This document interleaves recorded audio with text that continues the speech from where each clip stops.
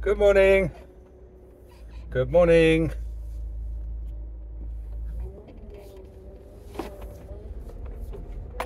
Good morning. Safety first.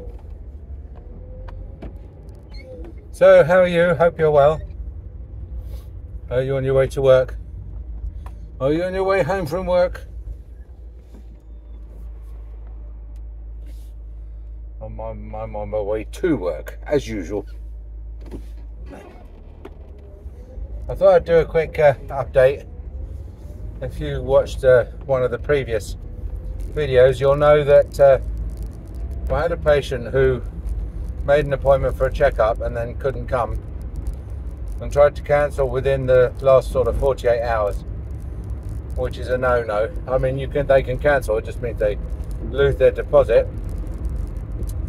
And then he then got so upset about that he did a chargeback on his credit card because he paid on the credit card. I think I'll have to check whether it was on the credit card or a debit card. It may be that if it was on a credit card that means something further down the line. But anyway, we'll have a look. So anyway, it took 3 months, and then it always takes more than 3 months. And then they came back with a thing that said that the card company, his card issuer, had sided with him, and that they are going to give him his money back. And the reason was that the goods or product or service was not as advertised, was not provided as advertised. Presumably on the he's saying I paid for a checkup, but I never received it because I cancelled it and I never received it. Therefore, they shouldn't have charged me for it. So obviously this has got implications for us. I mean, not major implications, because honestly, in the 3 years we've been doing this, is the only one who's ever done it. But I just don't like loose ends. I don't like thinking that somebody could do it again. So we have to decide how to respond to this. Now, there is, as always, and this is why people who are successful in business are successful, is because they've got good judgment, and you have to exercise your judgment all the time on things like this. So, for example, the one approach would be to do nothing and say, okay, it's extremely rare, and time consuming to take it any further. We lost the judgment, and that's just, we tried, we failed. Okay, fair enough. Right, just write them. Get on with something else. The other way of doing it would be to, now the problem with that approach, right, is that, and the problem always is, why don't you just force me off the fucking road, you plonker. So the other way of doing it, I mean, the problem with that approach is this, right? First of all, it could happen again, right? So it's like, you've got a leaky bucket, and okay, so for the time being, it's carrying enough water for you, but it's still got a little leak. Secondly, it could apply to something much larger. Someone could, for example, pay, I don't know, £1,800 for a set of dentures, and then charge that back, and then the credit card could say, well, they were not happy with that product or service, therefore it's going to be charged back. So then you've got also, I mean, the reason why the staff, when we had a little staff meeting over yesterday, a pop-up staff meeting. We have pop-up staff meetings, and they're done when no one's in for about 15 minutes or so, and nobody's really busy. Then what I'll do is I'll say, right, we're having a staff meeting, and so everyone comes and sits down by the desk, and we just have a quick chat about usually an issue or a couple of issues that are current. And I recommend these. I recommend that approach far better than the alternative, which is to say, oh well, we're going to have a staff meeting in the lunch hour every third Thursday of the month, because for a start, staff don't like having staff meetings in their lunch hour. It's unpaid time, and time that they should be allowed to relax, not do admin. And secondly, all this, what was on the agenda last, and what's the agenda, who's going to keep a record of what was said and what was decided. All this is more appropriate for a large corporate enterprise, not a dental surgery with one dentist, one two nurses, one of which acts as a receptionist half the day. So they were sort of like, well, we can't understand it, because we make it quite clear in our terms and conditions that if you cancel or don't turn up after the deadline for cancellation, then you've done your deposit. Well, the card company doesn't see it like that, apparently. And the reason why they don't is because obviously they're making a lot of commission off of people using their credit cards, and so that's why they come up with things like, well, the direct debit guarantee, for example, was necessary before people would start accepting direct debits. But in giving someone else the ability to dip into your bank account and take money out of your bank was only acceptable to the public when they were told that if for any reason they were unhappy with any money that had been taken from their account, the bank would, no questions asked, immediately refund the money, and then work out afterwards what, then it's up to you and the person who took the money as to whether or not they should have done it or not. And they're very keen to make sure that they limit the type of people that can set up direct debits. For example, we had a direct debit arrangement with GDPA members, and then all of a sudden HSBC just said, we're going to cut you off, you're not going to be allowed to do direct debits anymore. And so our only alternative was annual billing or standing orders. And standing orders are a kiss of death for any association, because you then remind people to put their standing orders up, because every time you send out a reminder, 5% of the people cancel, and that more than makes up for any money that you might get from putting the standing orders up. Anyway, they couldn't understand why the card company had come down in favour of the card member.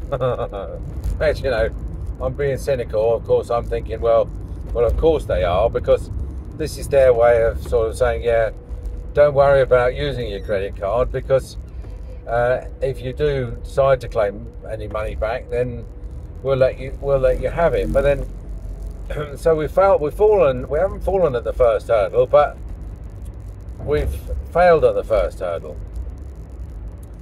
So then, the same way as the direct debit guarantee, if you're collecting money through direct debit and someone doesn't pay, it's usually because their account's empty or something, or they're changing accounts or changing banks or whatever. You then get in touch with them and say, your account, your direct debit's failed, so can we'll charge you twice next month. Or this is what the dental companies do, the dental plans like Denplan and DPAS.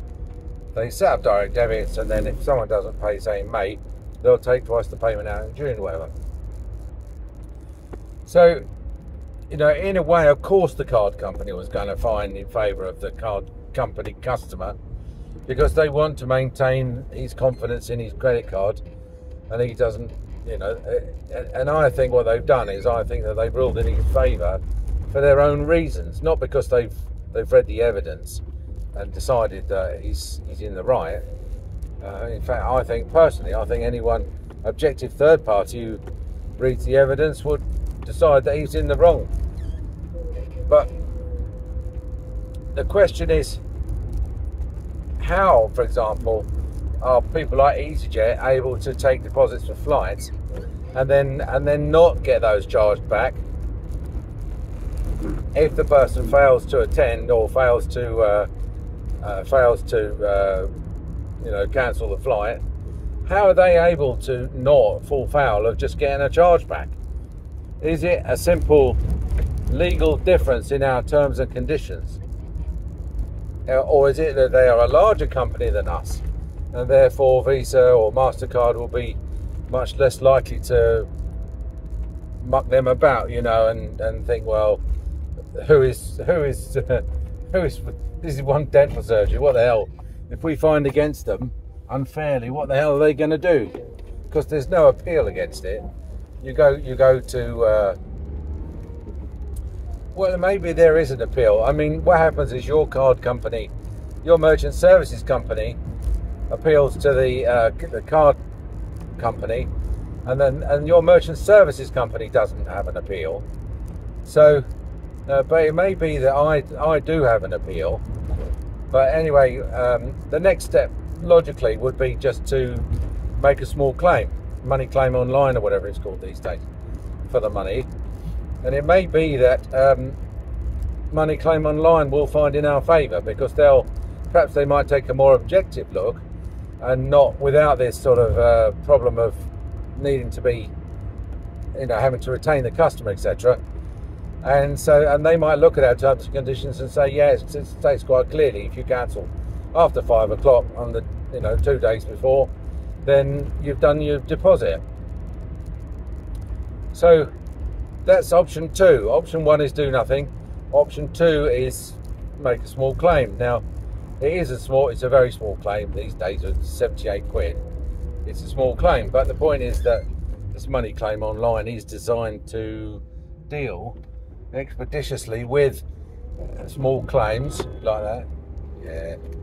All right. Just because you think you're a Brands Hatch. And also you are protected from his legal fees. So, for example, if if I issue a claim against him and he takes advice from a solicitor, which costs him 250 quid, and I lose, I'm not liable to pay his legal fees of 250 quid. So it makes it quite easy and quite convenient. There is a fee, obviously, to file it. I should imagine it's in the order of, I don't know, 30 quid or something. And that stops people claiming for 10, you know. That's, I think if you win, you do get your fee back. So in fact, but if you don't, then you've done the debt and the fee. So it's probably not worth taking a chance to claim back 10 pence, for example.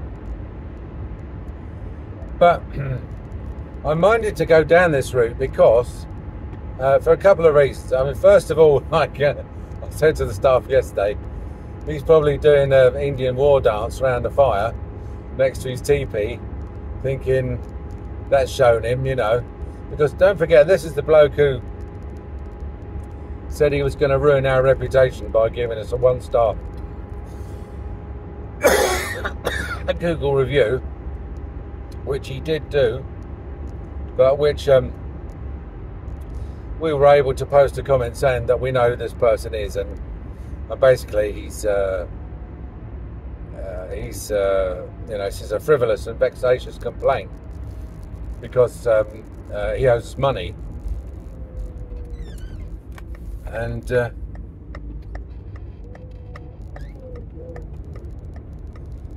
so that didn't really work. And also because we've got 500 other 5-star reviews, and so people are not stupid, you know. You tend to disregard the most glowing and the least glowing of all the reviews, don't you? And just look at the bulk, you know, the average sort of feedback. Anyway, so he did that, and then he said he was going to charge back the money, which he's done, and I dare say he now thinks that he's been successful and that's the end of it. But it's actually not at all the end of it, because the next thing that's going to happen is he's going to get a court document stating that he owes us, we allege that he owes us 78 quid plus the service fee, and what's his defence? Now, there is a trick of this time of year that you can use, which is a dirty trick, and I don't know whether to recommend it, but you can, because I don't think there's a time limit on this, I can delay it by a few weeks or a month or two and arrange for the summons to arrive somewhere around 15th of December.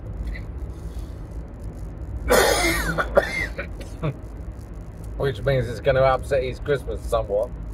But I'm not going to do that. I'm not. Ladies and gentlemen, boys and girls, do you think Angry would stoop to serving a summons on someone on December the 22nd when the courts are about to shut and there's nothing he can do about it? No, of course not. No, of course not. So, no. So, anyway, so that's what we're minded just to pursue for a civil claim now for the money. All the evidence is prepared. It was all bundled up for Visa or MasterCard, whoever it was. There's very little work involved. It's just a case of printing out and or doing it's all done online now, and then we'll see how we go. Now, if the court says no, then it might be worth our while then to just have a chat with the solicitor, and it shouldn't cost more than a few £100 for them to draw us up a terms and conditions which is, a bit more like EasyJet's, a bit more like British Airways, and states quite clearly that it's a deposit, non-refundable deposit.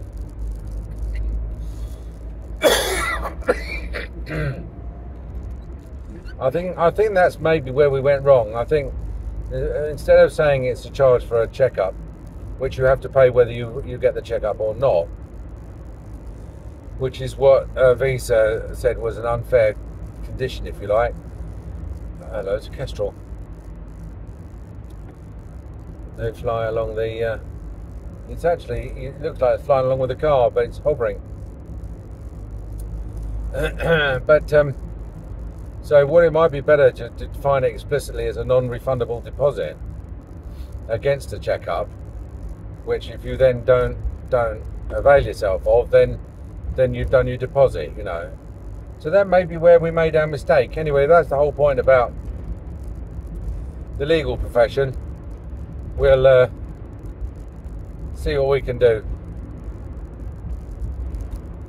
But that was the third option, which was anyway just to go straight to a lawyer and say our terms and conditions have let us down with Visa, and how can we improve them?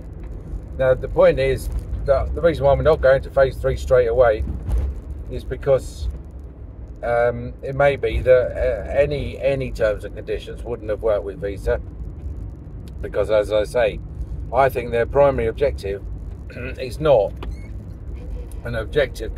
Hello, someone's tried to knock the war memorial down. I don't think it's an objective consideration of the facts, but more an objective consideration of their profits.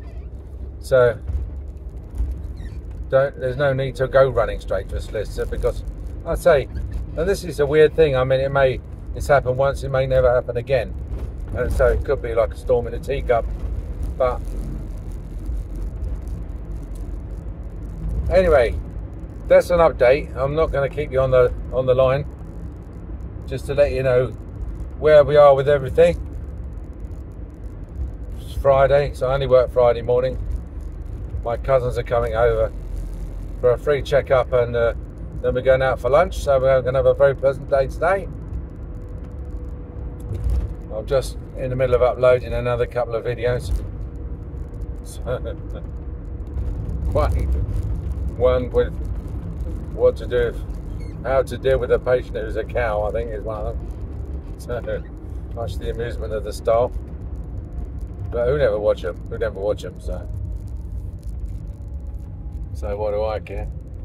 Let's have another go. See if I can get somebody else to beat me who thinks they're Nigel Mansell or Graham Hill, who's far more my generation. Anyway, I'll keep you up to date, and I've done a few money claims online, so it's not at all difficult, especially if the evidence is all wrapped up for you anyway. And they don't take long. As I say, they're quite cheap and quick to do.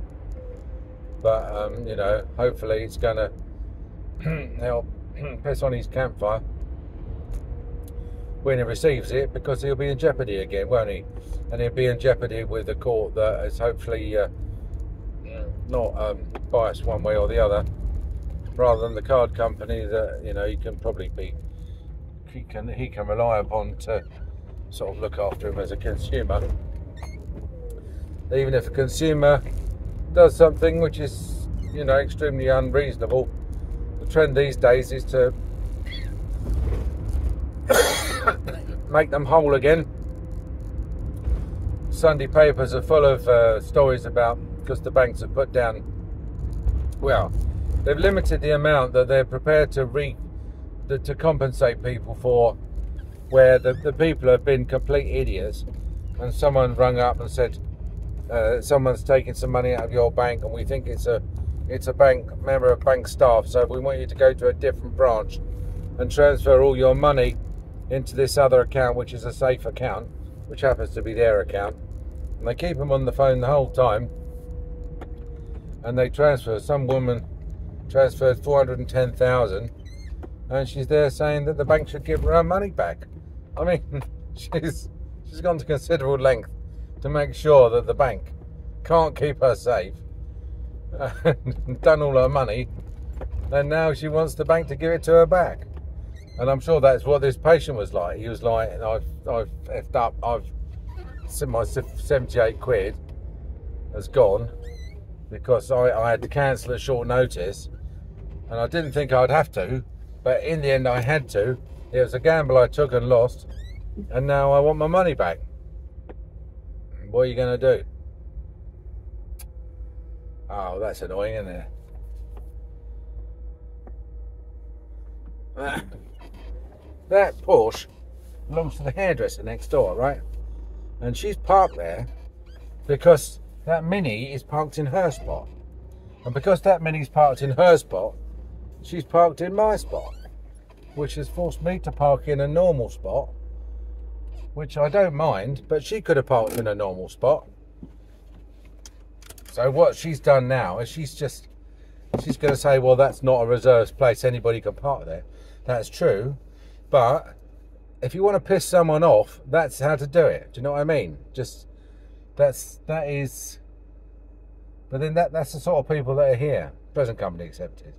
They're a bunch of second division business people who can't afford their own premises, which I suppose includes me. But that's just typical of the zero-sum thinking that goes on here. If someone's got my spot, I'm going to nick your spot. Therefore, you're the loser, you know. All right, okay. Well, sorry to finish on a bit of a downer there. Someone's nicked my parking spot, but never mind. I'll keep you up to date and talk to you soon. Bye.